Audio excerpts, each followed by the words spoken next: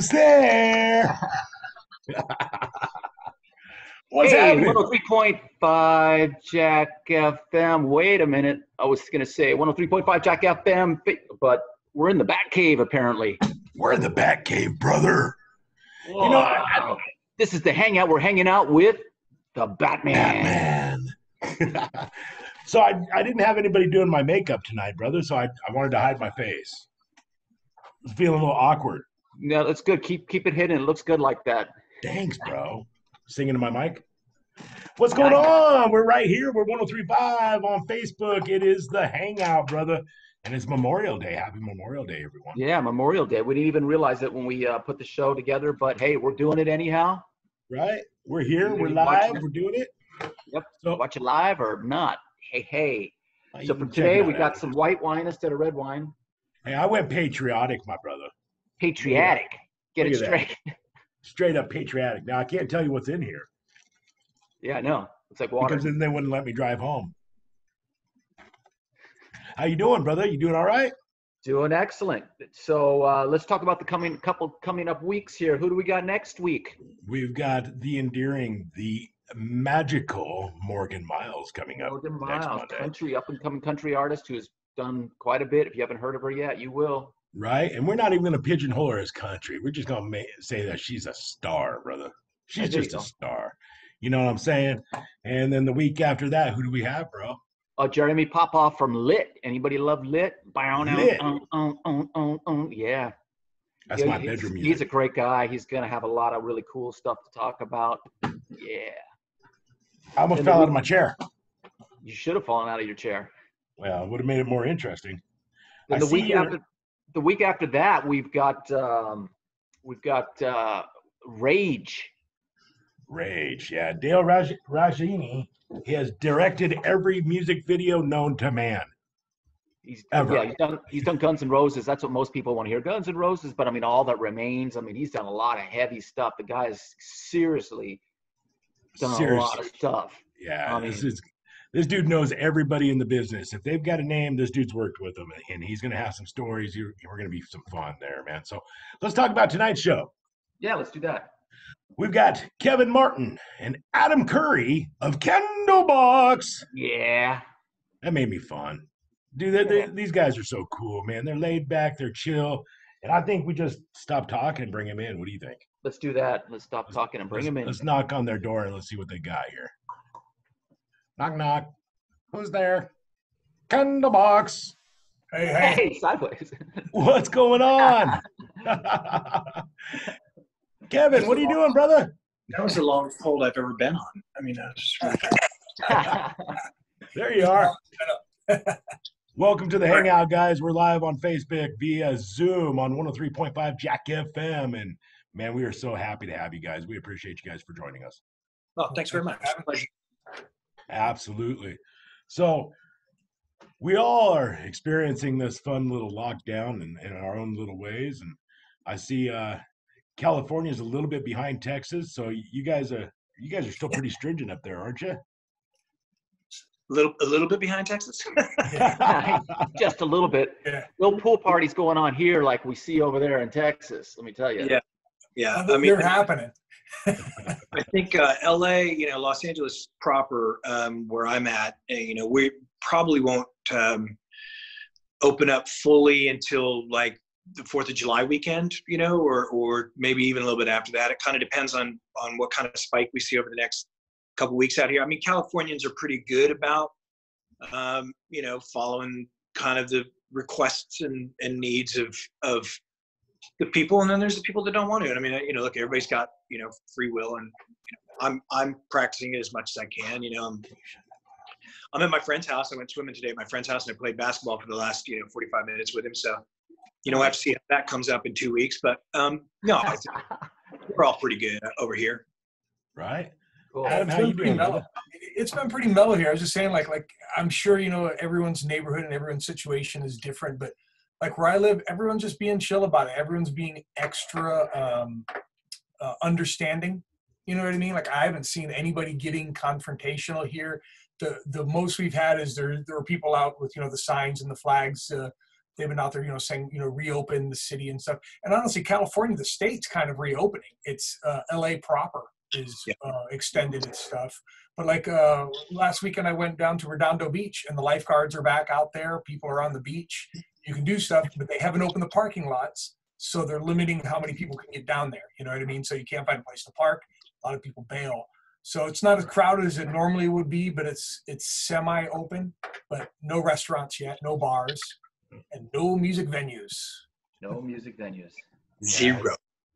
Yeah. It's crazy, man. I mean, we're itching to get some live music back up here. We would love to get somebody back on the stage. We talk about it constantly, and I'm sure it's really a crunch for you guys, because that's where you guys make the majority of your money nowadays is performing. Yeah, I mean, and with the record that was supposed to come out this year, that was the game plan was to tour on it and support it. So this will be really the longest time between albums for Candlebox since the break between 98 and 2007 with between Happy Pills and Into the Sun. So it's going to be kind of strange. The guys, we all got on a Zoom conference the other day, Adam, myself, Brian, Island, Carlos, our sound guy, Sean, and Dave, our techs. And I basically had to apologize to them for the fact that they're not going to be working for a year. Our first scheduled date is actually, I think, March 31st. So, it's kind of really screwing things up, not only for the band, but for our fans and that type of thing. It's without a record to support, or touring to do on it. It's kind of point. We're not even releasing the record till next year. So yeah, it's a little strange. And I mean, I'm applying for all the PPP loans to, hopefully give the guys a little bit of money after their unemployment runs out, because out here, Adam was saying, you can only go to $10,000 on unemployment. I don't know what it's like in any other city or any other state, but it's difficult out here to live on $10,000. Yeah, right. A year. Yeah, it's difficult anywhere to live on that. Yeah, no kidding. That's crazy, man. So the new album that you have coming out, is there a name to the album yet, or? Yeah, it's called Wolves. Yeah. Wolves? Wolves, yeah. Nice, brother. Nice. So yeah, that sucks, man. It didn't come out this year. So you brought up Happy Pill. Now, I became a fan of one of your songs because of an Adam Sandler movie. Oh yeah. With the Waterboy. Waterboy. Yeah, Waterboy. That was a great album, actually. So let's go back. Let's take it all the way back, dude. Back into 90, 91, 92, 93, when the Candlebox, you broke your self-titled debut album, Candlebox, and obviously, man, you guys charted. You went gold off your first album. That's unheard of, brother. Well, the first album actually was, surprisingly, we didn't really know one another as friends. We weren't guys that hung out together. So we kind of were thrown together like a boy band, and somehow we were lucky enough to write songs that people wanted to hear. And by the time I think the record came out, what was it, June 20th of 93, and by March 15th of 94 it was gold. And then come June, I think June 15th of 94 it went platinum. So I mean, just a little under a year, the record sold 1 million copies. And I don't think we knew what we were doing, obviously, and we had no idea that it was going to be that successful. And I think, interestingly enough, the following two albums really show how much we didn't know one another, because I think everybody kind of thought that they were the songwriter in the band, and there were failures and really kind of unfortunate musical mistakes that the band made on Lucy and Happy Pills, which comes from not being a band for 10 years and playing the circuit. So we had one really happy accident, and then we had a couple tragedies. right? You guys came up in a time when, I mean, the music scene completely evolved. I mean, and that happens generation after generation. This is what happens. But you guys were right in the cusp of when it changed. I mean, the Hollywood scene was gone, and then the Seattle thing just blew up huge. Yeah. Yeah. So I mean, it was being part of that. It had to be, feel pretty special, really. I mean, well, it was strange because we were the youngest guys from all those other bands. And, I mean, when I was 14 years old, Chris Cornell was 21. So that'll give you an idea of like the split in age. And it was strange for us because we weren't accepted in the Seattle scene, if you will, by, our peers or our fellow musicians. We were kind of, who are the long hair guys playing blues based rock and roll, so it was strange. It was beautiful. The scene was amazing and the music was incredible. And all those artists over the years I've gotten to know and become friends with. But really my only connection with any of those musicians was the fact that I worked at a shoe store with Soundgarden's manager, Susan Silver. And that's how I met all these bands and musicians. We never played any shows with Pearl Jam. We played one festival with Soundgarden. We played one festival with Alice in Chains. I mean, we've never toured with them. We were never invited to tour with them. We never opened shows, never invited to open shows. We were supposed to do that whole Metallica tour with Alice in Chains in '94, but Lane was in rehab, so that didn't happen. So we took the second spot over Suicidal Tendencies. But, as incredible as the music was and the scene, we weren't part of it. And it kind of sucked for us. And I mean, there are a lot of books out about the scene, and there are a lot of band members and managers and people that are interviewed in those books that kind of talk shit about us. So, right. It's not really a fond memory for me, if you will. Wow. That's not what I expected to hear. That's interesting. So Adam, for you though, the Seattle scene, I mean, there was bands like, Heart, Mm-hmm. There was another band that was there and they're still there and they've been around forever, but they were the first winner of the Battle of the Bands on MTV back in 1980, I want to say 2 or 83, called Rail. Do you remember Rail? Yeah. It's funny because years ago, when I was a kid, I opened up for them right after that happened. They were touring. I had a band and we opened for them. And then years later, they ended up opening up for a Jack Russell's Great White out in somewhere in that area. And I was like, oh my God, Rail's opening for us. And of course I had to talk to these guys like, hey, and they've been around. I mean, at that time they were around for 10 years and they're still a really good band and they're really cool guys. And it was just interesting. They never really went, they just kind of, Yeah, Metal Church was the similar thing that happened to them. They were a Seattle band as well. And they kind of lost traction when that Hollywood rock and roll glam scene just got snipped. And, even though the guys still play, I think they're all kind of, producers and engineers now or something like that. Seattle's a weird city, man. I'm happy to visit it and I'm happy to play shows there, but like I said, I don't really have fond memories of being a band from that city at all. That's really, wow. So Adam, it's changed so much up there too. Like Seattle, right. Like it's one of those cities in a way, kind of like Nashville, where every time you go there, something's gone, something new is there, and there's a vibe that doesn't exist anymore. It's like, all these clubs, and Kevin can speak to more in detail, but there's very few of those clubs from back in those days that are still around, that are doing stuff, I mean, it's changed so much. Like I said, that whole corporate Amazon world has moved into there, and they've just kind of taken over. It seems like just in the time that I've been going there, it's gotten a lot more gentrified, I guess, and it's just, it doesn't have that raw edge that all that stuff came out of. It's interesting because there's a period here when everything dropped and the whole LA scene was just gone. Everybody started moving to Seattle. And that's probably really what destroyed what you're talking about. It's because everybody went there and they're trying to, they put on their flannel and they're going to try and be like, instead of being themselves, they were trying to be Kurt Cobain or whatever. They were trying to follow the trend instead of just sticking to whatever it is they loved doing. Yeah. Maybe that's part of what ruined it, We did did the Rocket magazine, which was like the kind of the rag up there for the longest time, from I want to say probably like 79, 80 till probably about 96, 98.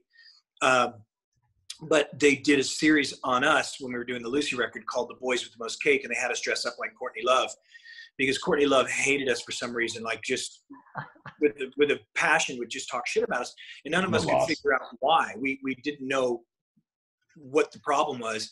So Charles Peterson's like, you need to dress up like Courtney Love, and we're going to put you on the cover of the magazine. And so we all had the blonde wigs and the tiaras and stuff. And it said Candlebox, the boys with the most cake. And she lost her shit, man. Like, but she accused us for years of moving to Seattle to become a grunge band riding on Kurt's coattails. And I was like, well, first of all, we sound nothing like Nirvana. Second of all, the Pete, Barty, and Scott were all born here in Seattle. And I'm the only one who's a transplant. I moved there in 1984 from Texas. So a little bit before the grunge scene had taken off.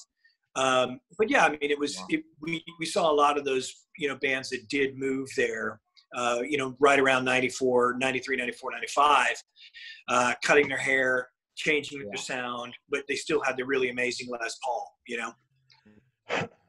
Right, exactly. I remember when I lived up in Seattle, there was this really kick-ass club called Rock Candy. Do you remember that? I used to own it. Did you really? Yeah. Oh, I had my 27th birthday party there, and Brian Johnson sang 5 AC/DC songs with a friend of mine's band for my birthday. That place was awesome. So did you play there coming up, or? Our first ever show there, we opened for some friends called Sweetwater, who are still a band, and we're still really, really great friends with them. They gave us, they would sell out shows all over the place, and they had been a band for quite some time, so people really loved them, and they let us open for them at the Rock Candy, and that was really the kickstart for us, because all their fans, the place held like 1,200 people, so 1,200 people saw us for the very first time, and that was a big launch for us. So we ended up taking those guys out on the road with us years later for a nice arena run, just to kind of pay back the favor. Oh yeah. Yeah, and what I was talking about earlier, I think that spot where the Rock Candy used to be is now like a Courtyard by Marriott or something. Yeah. Oh, yeah. No. Seriously. It's gone. They raised it. Yeah. Yeah. I lost the property to Benaroya. I haven't been back to Seattle since like 90. And from what I hear, it's just I wouldn't recognize it anymore. And that's sad. No, like if you get downtown, it was at the Pioneer Square and all that. That's kind of the same. Right, right. But when you get up and start heading more towards Capitol Hill and all that stuff, it's all changed. Amazon and other corporations they've got the money, and they're buying up buildings and raising them down and building new shit. Right. So Adam, when did you hook up with Kevin? Let's talk about that, brother. When did you join the gig? Well, I started playing with Kevin in 2002, 2003, around there. We had a band called the High Watts when Candlebox was on hiatus for a little while there.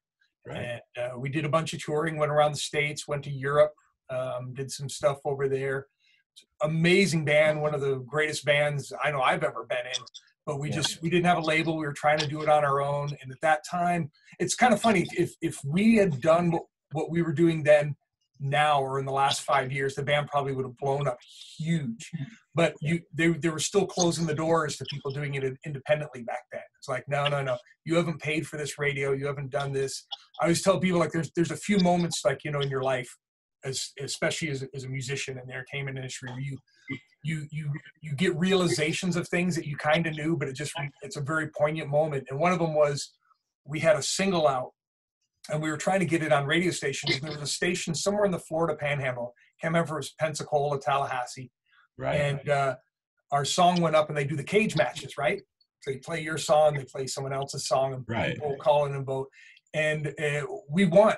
Every time it went up, we won. We won 5 in a row, and they capped it. If you've won 5 in a row, your song's retired, right? I mean, I'm talking about, we beat Queensryche. We beat an Iron Maiden song. And there was one of the nights we got 90% of the votes. Yeah. Like it was going so good. So it finished up, and our guitar player, Colin, who's kind of handling a lot of the business, called up the station and talked to the DJ and got a hold of the program director and said, hey, man, we just 5 nights in a row. We no one could beat us. It's going great. Your listeners love us. what can we do? We'd like to come, play like a radio show, and we want to see what we can do by getting into rotation on the station. And the program director just said, I'm sorry, we have no room for you here. Yeah. Seriously. 100% wouldn't do it because they were, a clear channel station, and we weren't paying. We didn't have a couple $100,000 to buy into radio. That was it. Because the program directors and just they miss the boat, and that's one of the things that we try to do here is we promote local talent. I try to take it back to old school, brother, where if there's a local band and they've got a demo out or they've cut something, bring it into me, man. If it's airworthy, I'm going to drop it.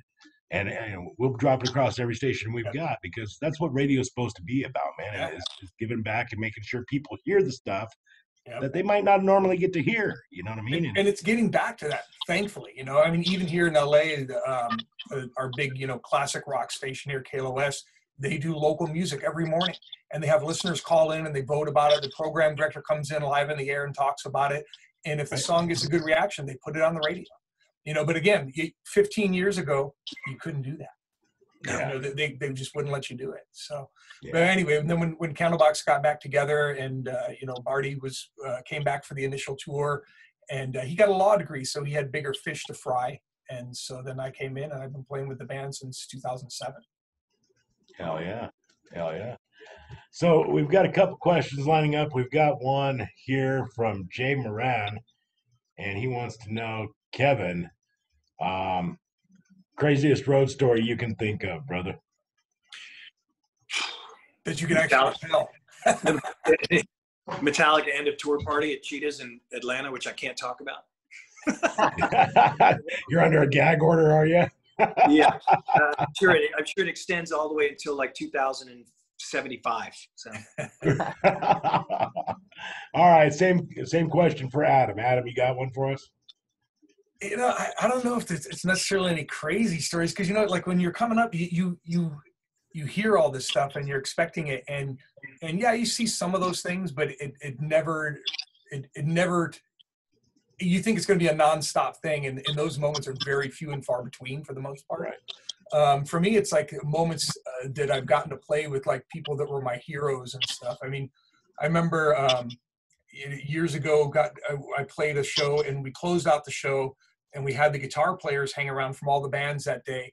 And the show started off with Uli Roth from the Scorpions, and Michael Schenker, this band called Stars out of New York, Ronnie Montrose, and then the band I was in, we headlined. And I've got video and photos of me standing between Michael Schenker and Uli Roth through, like when I was like 13, 14 years old, I was listening to those records and thinking, there's no way I'm ever going to get to do this kind of stuff for a living. And here I am standing between these two guys playing a cover of Zeppelin, like moments like that are really cool. Or there's sorry. I said, and you get those every once in a while, and those are great. I was going to say, there's those moments where like Adam and I decide to take mushrooms and play a show in Florida. I think Robbie had one of those moments with you guys. Didn't you, Robbie? Yeah, there you go. There it is. Look at that. There you guys are. I was going to ask them if they remember when we first met. They were like, wait a minute, what's that? I still remember to this day. I still say I'm so mad because I'm like the pun humor guy. Like I love bad jokes. And when we took that photo, we took a photo with the whole band, with the Jack Russell's Great White and us, Jack and the Box. Jack threw that one out there, and I was like, I can't believe I didn't think of that one first. That's witty for Jack. Man. That was actually a really cool night. I mean, and it must have been a little weird for you guys because there's all these 80s bands, right? And you guys are in there, and you guys won the crowd over. I mean, it was a great performance. I mean, I'm not watching. It must have been a little bit weird to be the only band that was kind of out of the genre. And only by years though. Band, right? Yeah, it's only by years. It's a blues-based rock and roll band, which is why it works with all that. And really, when you get down to it, so is Great White. It's a different era, but it's still coming from blues-based rock, So there is that connection. And you guys were amazing that night too. I was pretty blown away. I hadn't heard Jack sing in years. And I was blown away with how great his voice sounded. Oh, cool. Right on. The band was tight as hell too, man. Good stuff. Right. We ended up in one of those situations where we played in Idaho, and there was all these bands from the early 2000s, and we're like, and I actually pushed Jack into doing the show. I go, let's just do it and let's see what happens, because you never know. And we went over well, and all the guys were coming up to him and like, oh man, you're like, they looked at him like he was, you know, Steven Tyler. He was so excited that they even knew who he was, you know. But there was all these different bands, like Lit was there, and God, I can't remember. There was so many of them. We were the only band that was like right in the middle of it, and it was like, yeah, let's just go have fun. Don't worry about it. Have fun. If we get booed, we get booed, you know. But you know, the thing is, if they're good songs and it's a good band, I think that fans are open to it, you know. And like you said, the bands that came from those eras, you're right. When they were teenagers, they were listening to Great White. So yeah, Jack is a hero to them, and they know the songs and they're into it. You know, everyone has their influences. It's crazy how much it would be. But I just want to throw this one in there. One of the weirdest lineups we ever did.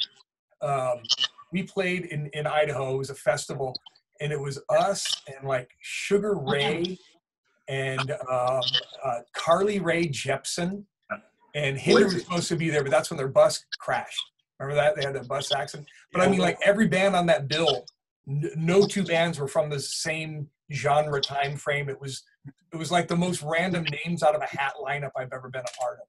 Was that Edge Fest by any chance? You know, I don't remember. I don't remember. But it was fun. It was a good time. Boise, Idaho, yeah. Yeah. Boise, Idaho. So, Carly Rae Jepsen, really? Yeah. Wow. Robbie, I think you ought to tag team with her, brother, and get on a stage. She was amazing. She's good. She was a phenomenal performer. Phenomenal. I feel bad because I had one of her managers reach out to me maybe 8 months ago, and he was like, look, she's in Texas. It's only like $2,500. And I was like, $2,500 to bring her here, you know, but wow. I was really kind of disappointed. Discussing money on the air. I'll say it, brother. I'm not afraid. That's why I'm with the radio station. I tell you what, I'll say it right now. If you want to hand me personally a check for $2,500, I will come to you. I don't know if I'm gonna play anything, but I'll show up. Yeah, just come hang out, brother. That's right. So one of my prized possessions that I've got that I have in my studio is this guitar. And you've got it, right? I'm gonna have to yell at my production team. I'll have them bring it up here in a moment. Send an email to you. Is when you guys did the show up there in Scotts Bluff, and Kevin, you took the time to write the words to Far Behind on the guitar for me. Oh yeah, I remember that. And that's something I've got hanging on the walls in my studio. And production's supposed to have a picture of it, but they let me down. That's all right.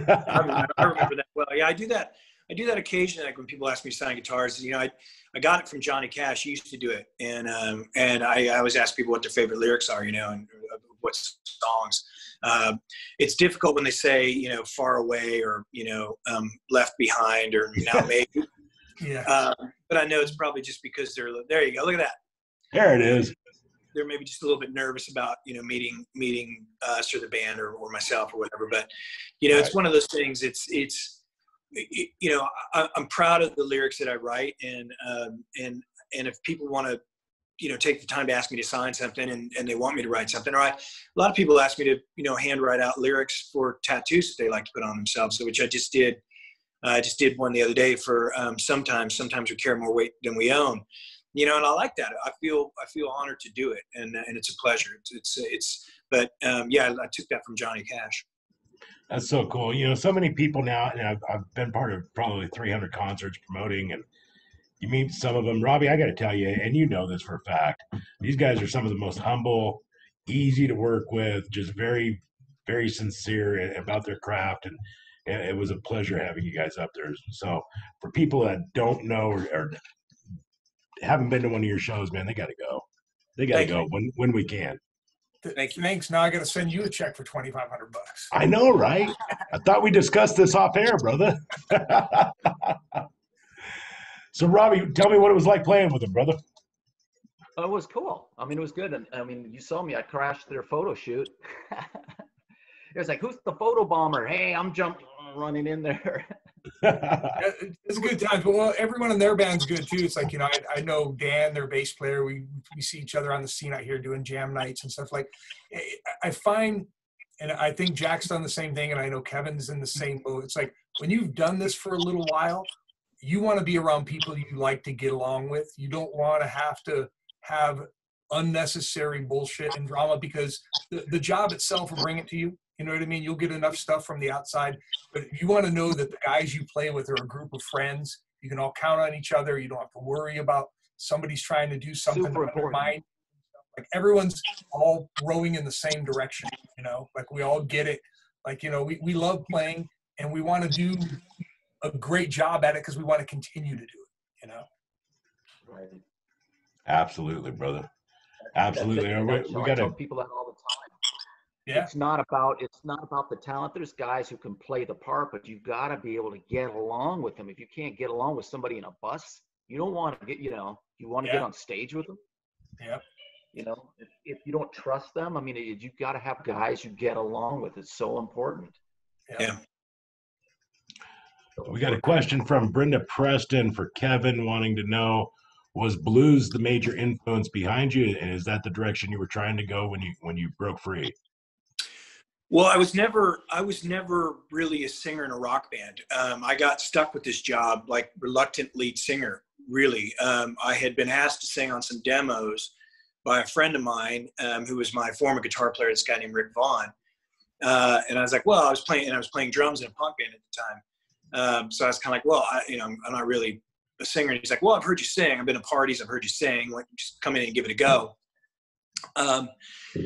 So that kind of became my job. My main influence is Otis Redding. That's as a singer who I love to listen to and who I think of when I'm in the studio working on lyrics and melody and songs. It's like, how would Otis Redding approach this?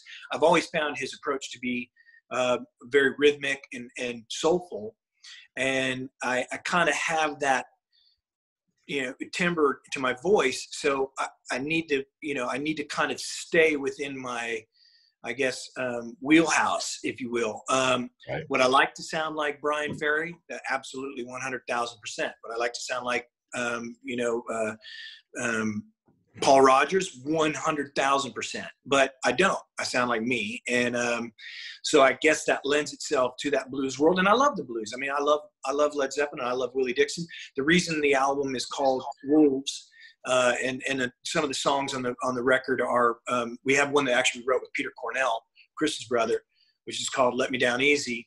It's about, this record's really about who we become as a society, and the negative energy and the negative and hatred and anger and frustration, and like no one cares about anybody anymore. And it's almost like we're just this pack that's just out to devour one another or devour something. And we're not working together towards something, which is interesting because when a wolf pack is working towards something, they work well together. But when they're the lone wolf, they're very dangerous. And I think that that's kind of what this record's about. And this song, Let Me Down Easy, was inspired by Robert Johnson's Crossroads, in the element of I'm a sinner. We're all sinners. We're going to do these things. And we know that it's not going to be an easy road to accept that if you do end up at the pearly gates, what you're going to answer for, if you believe in that sort of thing. I'm fairly certain that I'm going straight downstairs. So the point of the song is, I understand I'm going there. Just let me down easy. Don't make it a difficult transition to that fire and brimstone, if you will. So. Right. Wow. I don't think you're going there. I don't know you that well, but I don't think you're going there. You're good. What I was thinking, wolves. You said wolves. What I was really thinking was, if they throw you to the wolves, you came back leading the pack, mother effers. Oh, I like that. I'll have to put that on a shirt. Rob, you might want to trademark that right away, brother. There's a couple of songs in there, man. Right. So same question for Adam. Influences coming up. What genre did you really kind of see yourself doing, and is it the genre that you're in? Yeah, I think so, more or less. I mean, my influences were all over the map. I gained a lot from, my dad had an amazing, diverse record collection when I was a kid, and he had everything from, rock music to classical stuff to jazz to you know, all over the map. I mean, the Beatles, like from my earliest memories, was a huge influence to me. And, you know, I mean, them as an entire band and the way they wrote still resonates to me. McCartney as a bass player, if you want to get to the specific instrument, was incredible with the stuff that he did. You know, I mean, of course, I mean, it sounds kind of cliche, but, you know, I'm still a Zeppelin guy. I loved what they did. Look, you know, I know that they kind of borrowed a lot of the things, the songs they wrote, but it wasn't about that. It was they all hit a vibe, and they hit an approach, and they hit an emotion, and they played together with such power and authority, and they made a sound that nobody else could do. Yeah, anybody could do those blues songs, anybody could do these things, but nobody's going to have the weight that they did. So I was impressed with that. You know, coming up, I mean, Pink Floyd was a huge band, you know, but I mean, it evolved into everything, you know, and then as it went on, you know, there were all these great bands that broke out in the 80s. You know, you had your new punk thing, you had your new wave of British metal, you had the actual metal, like, you know, that came out of here. And then you go back in the R&B stuff, you know, you have all those great bands from especially in the 70s. I mean, you know, funk and R&B bands in the 70s as a bass player. I mean, Earth, Wind and Fire, you know, Right. Look at all the stuff, you know, that Nile Rodgers was involved with, you know, all those bands, they were the ghost band for so many of those great hits. And when you sit back and listen to it, man, that groove and that pocket is there. So that's what inspires me. I love, I'm very fortunate, you know, when we go in to do a record, we do it live. You know, we you know, Dave and I when we play, and the bed guitars, what you hear on the record was played together at that time. We don't piece it together. Very rarely do we punch, you know, like we you know what I'm saying? It's like, you just want to find people that you can find that musical, same level of understanding. You know, you get what the picture is, and there's very few words spoken. You know, I mean, again, I've been working with Kevin for 15 years. I think there's maybe been 3 or 4 times he's asked me to change what I'm doing. Yeah. I listen, I know what's going on, and he has me here because he knows I listen. Same thing with Dave, same thing with everyone that we bring in, because if you're constantly having to flay someone into a thing, it's going to get frustrating, and it's not going to be fun. And in the end result, you're not going to hear that, you know. I mean, you listen to those Zeppelin records, I mean, you can just hear that thing that Bonham laid down. He had that thing, you know. So Absolutely. so raw. And they would play it just the way, I mean, even, you know, Jimmy playing at a time or at a tune, or it's like, how do you do that? Yeah. How do you do that? And it sounds great. Yeah. There's certain guys that say, you know, there's an old adage, you know, that came out with the jazz guys, and they always call them, those are the cats, man. And it's like, do you know why they call them the cats? Because they always land on their feet. That's the thing. It's like, you know, you can push things out. You can stretch out and play things that you're not used to. You can go into a different riff, and you're really not sure how you're coming out of it, you know. And that's the thing I love. It's like when you're playing with, you know, with great musicians, great drummers. I mean, you know, Dave and I, we do that all the time. Where Dave, he hears something, he's very reactive, and he'll play something new, and he'll play past the one of the fill. So, you know, he's kind of like left you hanging, but you know what he's going to do. He's not going to lose his time. So you just have to find your own thing and just trust each other that you're going to land in the right spot at some point. So going back to the Beatles, so you guys got onto a tribute album to John Lennon, didn't you? The Working Class Hero. Yeah, my old manager, Lindy Getz, put that together. He's raising money for his wife was the woman who decided that you had to use Dawn dishwashing detergent after that, the oil rig accident in Alaska. Oh, really? Yeah, so she's the one who said, why don't you use Dawn dishwashing detergent? So she did it, and he was like, oh my God, this is a great thing. We need to, you know, raise money for it. So that tribute album was because I think Yoko was involved somehow because of John's catalog in being in relation with his wife, Kristen, or whatever it was, working on the project. And it was Lindy's idea. And we did Working Class Hero. I wanted to do Wheels. I'm just like watching the wheels go round and round because I really love the melody. But Lindy felt like Working Class Hero was good for us because it was a song that pokes fun at Paul McCartney. You know, you've got your New York walk and your New York talk, and he's basically just talking shit. And Lindy kind of thought that we were, the band that should be doing that at that point on the record, which, I mean, I love the song. I've never played it. I think we played it on the Lucy tour a couple times. It's very intricate, really crazy changed and turnarounds, and there's a, kind of an a cappella part to it. And it's very loose. So it's not something that I would, venture to try and start playing again. But it was a great tribute. There were some great bands on there. I don't even know if you can find that anywhere anymore, but some really magical songs on that record. And we were happy. We recorded it at Bad Animals in Seattle when we were doing the Lucy record as well. So. Wow. How cool is that to be able to pay tribute to one of the icons, the founding fathers of rock and roll, It was pretty incredible, and I remember we the guys, especially Scott and Barty, because the rhythm of the song is so 1 2 1 2. Scott's not that drummer, Scott's very much being, and Barty is a 1-2 bass player. So they beat one another up for about 45 minutes to an hour trying to figure that fucking song out. Right.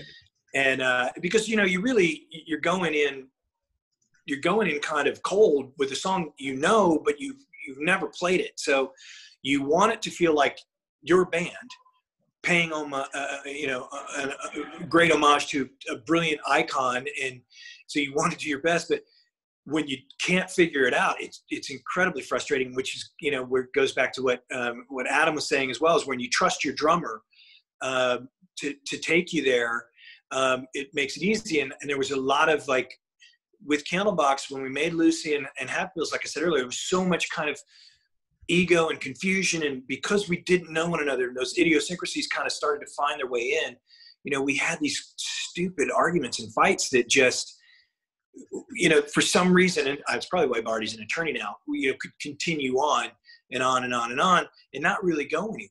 And it made it very frustrating. But the end result of that song was pretty impressive. And if I, do say so myself, I think we did a great job with it. And I've had people tell me over the years that that's one of their favorite versions of that song ever. So I guess we did it right. I was very pleased very happy with how we had recorded it. I'm gonna have to see if I can find a version of that so I can play it tomorrow morning and see what people say about it, because I haven't had the chance. Maybe Spotify, maybe Spotify. I honestly don't know. I don't have it. Right. Wow. That's crazy, man. I couldn't imagine the pressure of playing a Lennon song on an album paying tribute to Lennon. I'd crack. There's no way.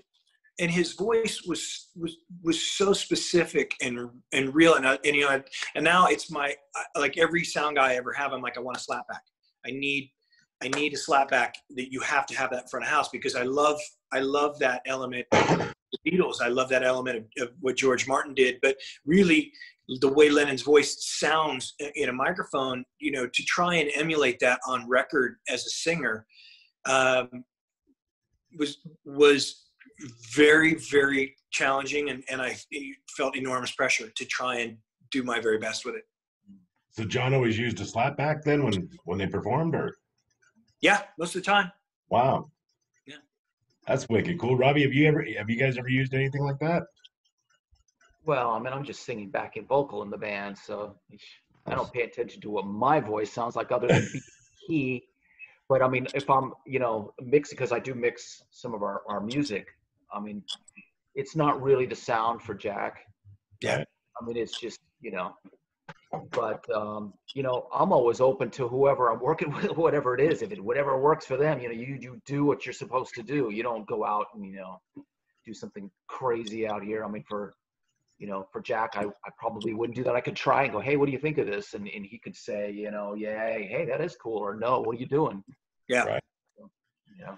And I think it's also a lot of times, like for John Lennon, that became his go-to. But I think just generally, a lot of things are song specific, Yeah. This particular song can use this treatment or whatever. It's exactly. It's kind of like the old adage of the old sculptor that says, the piece is in the stone. It's my job to get it out. Right. So let's go back to that debut the album Candlebox, Kevin. you had to have been grinding for a while and perfecting your craft, and then all of a sudden it just blows up, man. How does that affect somebody? How do you deal with that level of success right out the gate? I mean, it must have turned your life upside down, brother. Yeah, I mean, it was weird. You know, I didn't. I started college and then I dropped out of college, so I really had nothing to fall back on, and it was probably, you know, the stupidest thing ever to not finish college. But you know, I think that you if you're lucky enough to have the success we had, hopefully you're lucky enough to have family members or someone close to you that can kind of keep you grounded, help you direct your investments and your money, and you know, keep an eye on things, and not be stupid. I guess for me, I never really, like I said, I never really considered myself a lead singer. So I didn't become like this, you know, rock star with my shirt unbuttoned all the way to my belly and, you know, wearing crazy hats and stuff like that. I just kind of was that dude who was a punk rock kid that got a job singing in a band. And I tried to keep, you know, as relatively grounded as I could. I bought a Porsche, which I think every rock star is supposed to do. But I just kind of, you know, I bought a very humble house in Seattle, and I kind of lived my life comfortably, and I never got, and Seattle was cool back in 94, 95, 96, you know, you could still kind of go around and people weren't going to, you know, kind of get in your way or bother you about anything. Like I went to see a lot of shows, you know, I did that on my time off. I was a builder before I became a musician. So I helped Christopher Thorne from Blind Melon build a studio in his house, which was 2 blocks from my house. So I would walk over there and I helped him build a studio, you know. So I did those things. I rebuilt my kitchen. You know, I did those things that kind of, I remember, you know, doing before I became a musician. So it kind of kept me grounded. You know, I can't say the same for, you know, Barty, Pete, and Scott. I don't really remember how they lived their, you know, their lives, but you know, there's something strange that when you go to the cash machine to take money out and you see, you know, several numbers that you've never seen before. And then you realize, oh, I can go buy a Porsche. And then, you know, but it's all fleeting. If you don't really have a foundation or you're not grounded as a human being, and you don't have a good family or friends around you, you know, you end up becoming very destructive and self-destructive. And I was lucky enough to have, you know, a great family and great friends and great foundation. And I'm still here. You know, I never became a drug addict. I drink like a fish, but you know, I can manage that to the way I need to manage it. You know, I guess I just, I never really bought into the whole rock star kind of thing, I guess. Right. That's good. I mean, you see it with so many people because I think it's always going to be there. And Yeah. I won't even name names, but there's quite a few of them out there who have, you know, had their success and then they, you know, they don't have the money anymore because they don't realize, like what you said, you know, that foundation to be able to, you know, you know, and then not have people around you ripping you off too. That happens. Yeah, all the time. A lot, all the time. So that's good. That's great to hear. You know, I'm curious though, before all this happened, so you were playing drums in bands before all this? You were a drummer. Yeah, I started as a drummer. I picked up the drums when I was like 10. And I did that up until I was 19. I joined Candlebox when I was 20, but we were called Uncle Duke and then changed the name to Candlebox shortly after that. But yeah, so I still, you know, sit down when I can at sound check, or I had a band for a while. I played with these girls. They asked me to play drums for them, which was fun as shit because they were terrible, but I enjoy them and I love them. They're the sweetest girls ever. And we actually had a lot of fun making music. But they were still learning their instruments. So for me, it was kind of, you know, I was kind of the grandfather saying, okay, come on, you can do it. This is how you do this, you know, sort of thing. So maybe it was an ego stroke for myself, but yeah, when I have a chance, I still will sit down behind a kit. And like I mentioned earlier, when I approach singing, it's always based on the rhythm. It's always based on the 1E and a 2E and or the inside or the 3. You know, I always move around within that rhythm, finding that way to make a lyric feel as though it's a part of that rhythm of the song rather than just the strength of the melody alone. Yeah, I think that's what makes Dave Grohl so good, because guitar wise, everything, he's a great drummer, and it just makes his stuff.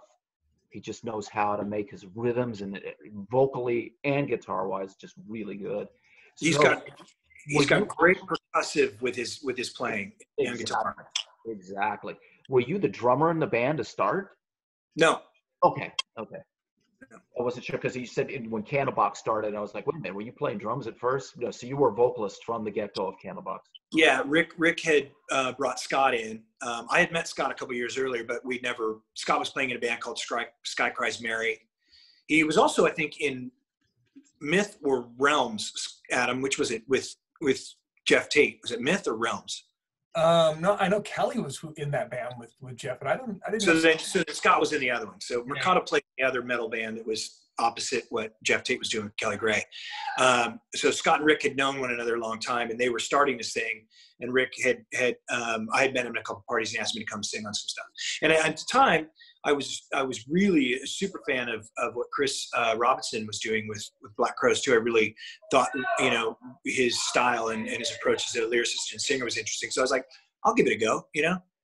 Cool. Wow. So 94, of course, we tried to relive Woodstock. And I hear you might have some stories for us from that. Well, Woodstock we weren't supposed to do it. We were on tour with Metallica. They had only scheduled the Friday or the Saturday and Sunday for Woodstock. But because those tickets had sold so fast, they decided to add Friday. And I think they added kind of the more alternative of the rock and roll that was happening at the time. So they put us and Collective Soul and Live, Violent Femmes, Seven Mary 3, I think maybe Seven Mary 3, a couple of different kind of rock bands on the main stage for that Friday night show. And we were right before the Violent Femmes. So we went on at 11 and the Violent Femmes closed the night out at 12:30. And yeah, I mean, it was quite the experience. They wouldn't let you on stage to watch other bands because they wanted you to experience. So the stage rotated. So we were setting up as, I believe, Live was right before us or Collective Soul was before us. I can't remember. And so you could hear the crowd, but the enormity of it, but you couldn't see it. And it was mind-bendingly loud. And when that stage turned and you saw 300,000 people, it was, you know, I mean, I was touring with Metallica at the time, so I was playing in front of 50, 60,000. But I had never seen 300,000 people in one place. And it you know, it just goes on and on and on. It's like a crazy wave. And the experience was really beautiful. And then the next day, I knew Henry Rollins, monitor guy, and we were about to do Europe with Henry Rollins. So I could talk to him into bringing me up on stage so I could watch Rollins, and saw the Green Day mud slinging thing, which was hilarious. And it was a pretty amazing experience. But we had to be there by Friday, and we had finished a show with Metallica on Wednesday night in Kansas City. So we had to get from Kansas City to whatever that town was in New York, essentially in 24 hours, really, because we had to be there the morning of Friday. So I think we flew out a second driver to take over for our bus driver midway through, and just drove. It was long as shit, man.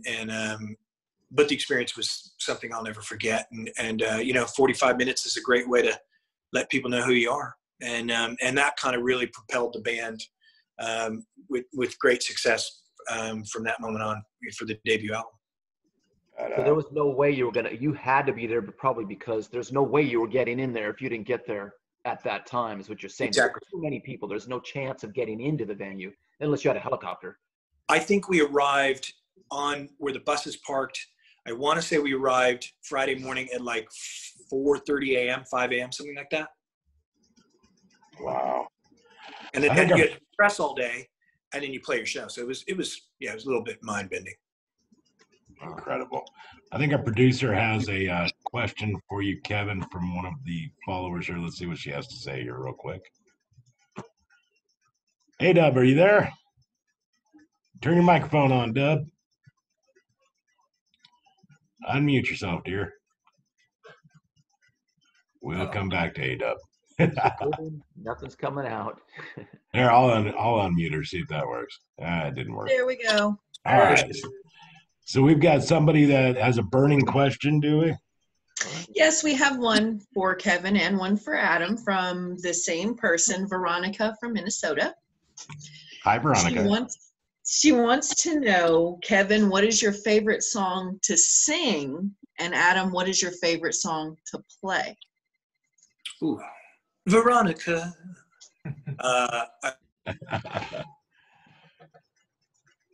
Song to sing. Kevin, yeah. There you are. Get that one over. I love singing a lot of Candlebox songs. My favorite one is this new song we're doing called Nothing Left to Lose, which comes out on the record next year. And then probably You from the debut album, and I really, really enjoy doing sometimes from Happy Bills. But it's hard to pick, a real true favorite of ours. Yeah, I mean, I'm kind of in the same boat. I mean, we're very fortunate at the set list that we bring out every night. I mean, there's really not anything on it that I look at and go, you know what I mean? Like, they're all great songs. They're fun. We can, and if there's ever anything that we feel like, we're not getting the reaction from a crowd, we have so many others we can switch into. I mean, just for a straight out rocker, I mean, Arrow is always a good one because no matter what's going on, Arrow does what it does every single night. I mean, so does obviously You and Far Behind, but those are easy answers because, I mean, those are the ones we're waiting for. But yeah, Kevin's right. Nothing Left to Lose, a new one. That's sneaking up there on Arrow with that sheer energy level. I mean, there's so many great songs. I mean, I love the ones that have the energy. We slow down. We have some intricacy. There's songs like the more mellow ones like Lover or Breathe Me In, which those are fun because every night you don't know exactly what you're going to get out of them because there's so much, especially in Breathe Me In, there's such an improv at the front of it. And I'll be honest, there's some nights we just don't do that well, and then there's other nights where it's like, man, we really nailed that. So there's a real genuine sense of excitement, when you've caught a vibe. But to me, it's less about the specific songs and it's really about what is the energy that happens in that room. And because I contradict myself and I don't play for the fans. When I'm playing for me and my band. Like, I'm up there with that vibe, but I'm not oblivious to fans. And when they feel what we're doing and they react, that's the greatest feeling in the world because now you've done what you do and you've gotten that reaction. And like I said, wherever we get that energy from the crowd, that's what I'm looking for. The songs I all love. I'm not worried about that. So we've got one last question for the night, and it's coming from Mike. Go ahead. The correct answer is all of them. Okay, go ahead. Well, yeah, basically, it really is. Right. We're very fortunate. We got 6 coming on 7 albums to pull from. If we can't get a good 15 to 20 songs out of that, then we've done something wrong. Right. So Michael Fernandez has the last question of the evening, guys, and it is, have you ever suffered from stage fright, and how did you deal with it? I suffer from it almost every night. I get super nervous before I go on stage. It's a lot of liquid courage that starts at sound check. I remember the writers. Yeah. It's that thing, as a musician, you never really, and being a singer, man, it's like, I know that when we go to play shows next year, that this band is going to have to rehearse for 2 weeks prior to it and it's not even for them, it's for me to warm this up again, because this will be the longest that I've gone without singing on stage in 27 years, really. I mean, even when I wasn't touring with Candlebox in 2000 to 2006, I had the High Watts with Adam. I was doing other stuff, and I was going out and playing shows. I mean, this is going to be 1 year without almost 1 year without singing. Well, actually probably 1 year, because the last year we had was like February 29th. Right. You know, that's one thing that concerns me. You know, I'm a 51-year-old man, and I don't sing soft rock. I sing, you know, I'm up there, and I sing really loud. Right. Matter of fact, when we do in the middle of Sweet Summertime, we do what is it, Adam? The Guns N' Roses song, Sweet Child of Mine. Child of Mine, yeah. And we're doing it a full step and a half up from Guns N' Roses. So, Wow. What? yeah, Wow. because we do it in standard tuning. Huh. Yeah, and our song is a full step up from that anyway, so it's a step and a half. Yeah. So, Wow. so like I'm an idiot, but The veins popping. yeah. So I do every in a sound check. Like if I feel something weird, I'm like, God, what the fuck's going on? You know? Yeah. I mean, it goes through my mind every single show. It is the toughest thing. People don't realize the toughest job is the singers. Is the toughest because you go through all these different climates, and you know, guitar playing, you can be sick and whatever, you know, but singing, man, every little thing can affect the voice, and it's super difficult. Yeah. And it's actually a good sign though that you get nervous. I mean, I still get nervous. It's just kind of brings a sense of urgency. It shows that you care. Yeah. You know. Yeah, I do. Yeah. I like to say I don't, but I do. It's clearly you do. If you get nervous, if you didn't, whatever, you know. But Whatever. Yeah. I mean, some people can do it. I see some guys who seem really relaxed. I'm like, wow, how do you do that? I can't. I'm just like. But once you start singing, you're probably good. Once you go, okay, everything's working. You're out there. Probably the first song, you're like, everything's working. Probably good. Yeah, until I fuck up the lyrics and then I stop the song and go, we gotta start that over. Or say, hey, Denver, and you're actually in Cincinnati. That's Houston, Dallas. Whoops. Yes. Yeah. Did you? That was a good one. Oh, yeah. No way, you did not do that, did you? You're from Texas, brother. I was drunk. I've been drinking tequila for 7 hours. Oh, tequila man. Oh, Yeah. I like tequila. We drink a lot of things. We don't discriminate. Yeah, Right? no discrimination in this guy. They're righter. I'm keeping it light tonight with some wine, but normally it's tequila. If I'm gonna drink, I'm not much of a drinker, but when I do, I love good tequila. Absolutely. Absolutely. Well, gentlemen, our time is running short here on Zoom, and I really want to say thank you so much for joining us and being part of this hangout. We're really trying to put this out there and just let people know who people are in a very non-interviewee way. So I thank you for joining us, man, very much. Oh, our pleasure. Yeah. Absolutely. So much, man. Really good. We got to keep this whole thing going. Well, nobody can tour, man. Got to all connect and talk and keep that fire burning, you know? Absolutely. Absolutely. Really good. We all learned a lot, and I learned something new about the cat. That was very good. Thank you. That's right. Yeah. Never knew when I came on their feet forever. Now I'm like, oh, ding, ding, light bulb goes on. Very good. Right on, brothers. Well, much love and respect. We'll keep turning you here on Jack FM, and we appreciate you for joining us. You got it. Take care, guys. Appreciate you. Yeah. All right. So we got That was awesome. that was beautiful. Beautiful. I learned a lot. It was good. They're great guys, man. Yeah, they are. They're really cool. And there's just there was just things I didn't expect.